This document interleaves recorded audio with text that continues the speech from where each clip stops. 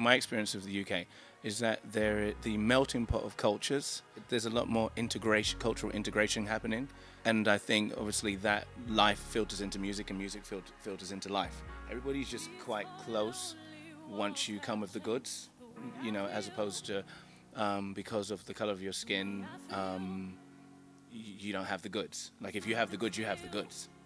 I've been writing for a while, and was always trying to, create those songs that had the perfect formula. Yeah, I was just at this time where it was just about honesty and transparency, and I began to write some songs and collaborate with some, beautiful, talented people. And one of the songs that was created was Lose It All, which is also called Lose It All Running. On the journey, I had just recently done my publishing deal with Sony ATV, and they introduced me to Naughty Boy. So we got together, we started sharing music and stuff with each other, and he heard the version that we had at the time and was just like, loves it, let's collaborate with it together. And then the dream of all dreams happened, and yeah, cut long story short, Beyoncé heard the record and was like, no, like, let's do it together. I just felt that maybe she was at a point in her life where it just resonated with her and connected, and then we did it.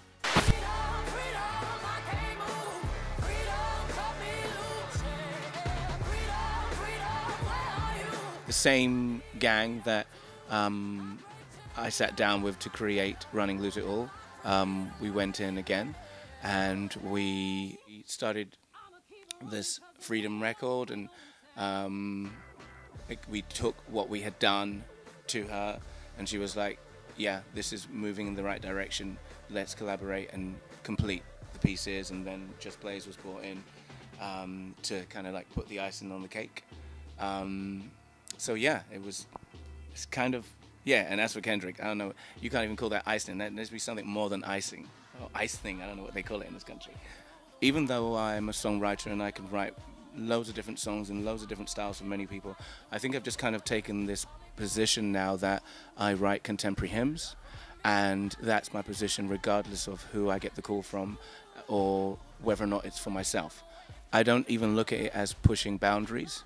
I look at it as the title of the song. It's just freedom. Freedom doesn't have boundaries.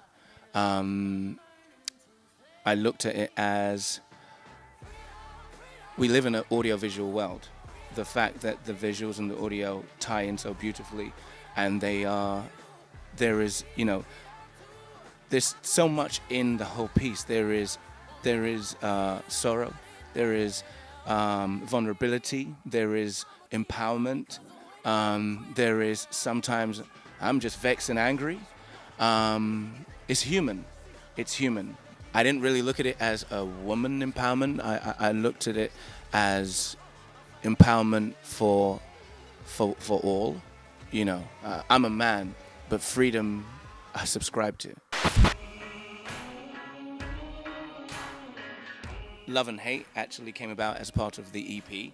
I am that crazy guy that though I, will listen to Kirk Franklin and be like, yes, Lord, yes, Lord. I also listen to Panda and don't say yes, Lord, but I put my hands up in the air. So I felt like I got almost like a new lease of life when I was told, maybe we should try doing an EP, because it meant that my musical tastes were explored a little bit more, and it just was a little bit more edgier. Every piece on this album, when this thing drops, which I can't wait, is created from a perspective of a visual.